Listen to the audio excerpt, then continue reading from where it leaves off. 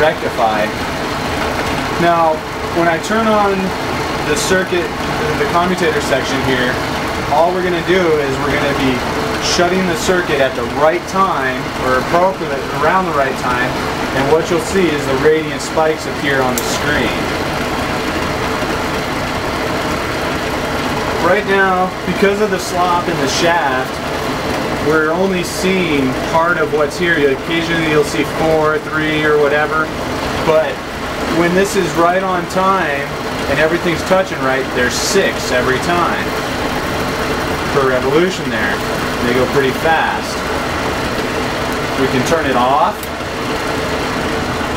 That's a scale division of 1 volt per division, right? No, that's 5 volts. So it's a little less than 5 volts. Let's go to 1. It's about 3 volts DC without the radiant. When we turn the radiant on, the measurement on that at 3 volts still is off the scale. Once we bring it to 5 volts, it's still off the scale there. We'll multiply it by 10. So each block is, at 5 and 10 is 50 volts. So that's 50, 100, 200, 300, probably about 500 or 600 volt spikes, and some of them even get higher. All depending on the timing and when this hits just right. But a really high potential there. So what I do, we'll go ahead and turn that off for a second. We'll hook up a couple things to it. The output here. Take the scope off for a minute. Alright. This is a 12 volt LED. We're producing about 3 volts out. We're able to light that up with just the common normal DC generation, no problems there. If we turn on the radiant circuit, it gets a little brighter, and I don't know if you guys can see it or not, but it actually starts to pulsate now a little bit. It's not as steady as with it off. So just a hair brighter, but flicker, you're starting to see the pulses, the spikes through it. Got a little, this is a 3 volt DC motor.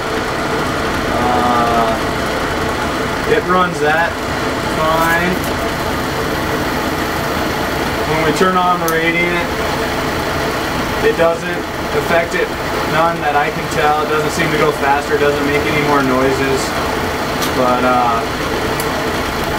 on or off, it runs the motor. What's interesting though is I can go to the lamp here, and what we've got is a 5 watt LED 120 volt replacement house bulb, and without the radiant on, we get no light.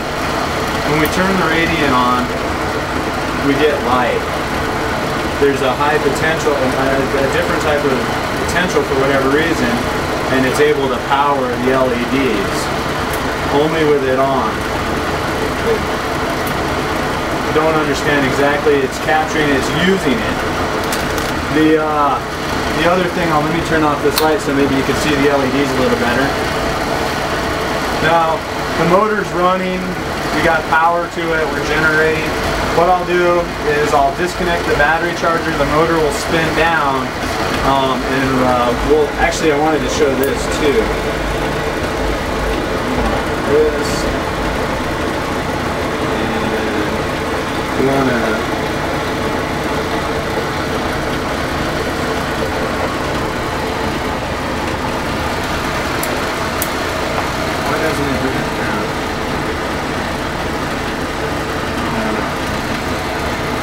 but once I disconnect the power, the motor will come to a stop, but the power will still continue to make these spikes even without the power there. So this power is not hooked to these coils in any way, form, or fashion. This is just sheerly regular generator with a circuit that is closing the circuit at the right time to capture the spike, and we'll let that run down. You can see the sparks going on here. The higher that potential is, the bigger the spark is, and I've had some other circuits and things that I've played with increasing that, but the LED continues to flicker there. You can turn it off and the light will go off. You come back on.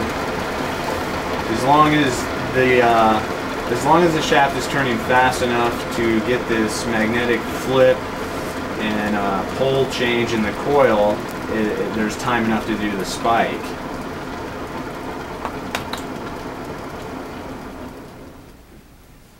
Once it stops, it stops. But anyway, we really want to show you that if you can, the idea of capturing the circuit or closing the circuit and capturing this energy with the monopole motor, it shows us we fire the motor to capture this spike. What I found is there's actually more than one spike in that time frame, and I tried this commutator for a little while, and it did work. And what it essentially did is one of the brushes from the rectifier rode on here, the other one rode on here, and when you timed it right, you would get 5 sparks instead of the 1. So on the screen, it looked like 30 sparks every revolution. So you can multiply the output of the coil by how many times you can turn it on or off within a set amount of degrees from in rotation. You can't just have this on and off the whole time. There's areas that it's not there. It's only there for, like, I don't know, 10-15 degrees. So the bigger you build this wheel, the easier it is to turn it on and off, you know, because it travels more faster, or it's got to go a faster, longer distance in the same speed. You can do more time. I have worked on a solid state circuit that kind of worked for a while. It worked for about 3 days. Same principle. You have to know the timing of when you want it to close, but the circuit was also backed by a PWM, and what that did is it was, I think, something like 1,000 hertz set, and it was just ready to go, and every time it got a hit from the other sensor, it would fire this opening. So each time it was like it looked like fire on the oscilloscope with these radiant spikes. It actually rounded off like fire. It was really crazy. But after about 3 days, I think it ate up the transistors and so forth. So it's something I still want to play with and experiment with. But the idea here of closing the circuit several times in that same time frame, you can get a spike. These are all free. This shaft was already rotating. It didn't slow down when I started doing this. It didn't speed up any. So the more times you can do it, the better, the more you can collect. So the next idea with the second version and the window motor is we want to incorporate a motor, a generator, and this radiant collection system in one solid, unit together. And that's where this would be going. Is the next one, the motor has one set of coils, the charger's another set of coils, and as we build that, I'll definitely explain how we're doing it and what's going on. But that's the next generation of it, is taking what I've learned here and moving on and trying to get something that's just self-running by itself. And I think I'm on to the right trail. Please subscribe and follow along. This is Raw Bush. Peace.